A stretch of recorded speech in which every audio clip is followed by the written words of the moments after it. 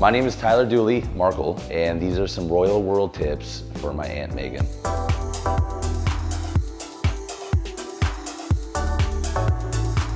I think to curtsy is always a good idea. Ensure your table manners are on point and make sure you're always polite.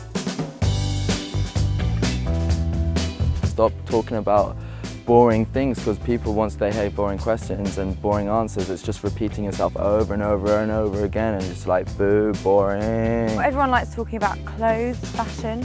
Don't bring up politics. That's something I would do by accident and I'd really shoot myself in the foot.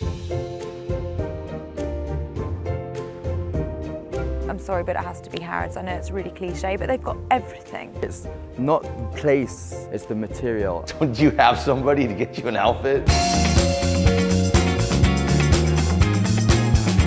A good dress that's respectable of any sort of dress codes. I would recommend a little black dress, but maybe not that little.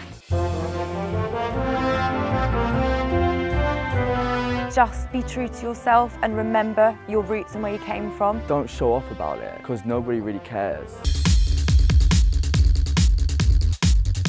At a party, always leave your glass half full. Keep it easy, but always end on a high note. Make sure you black out in the taxi.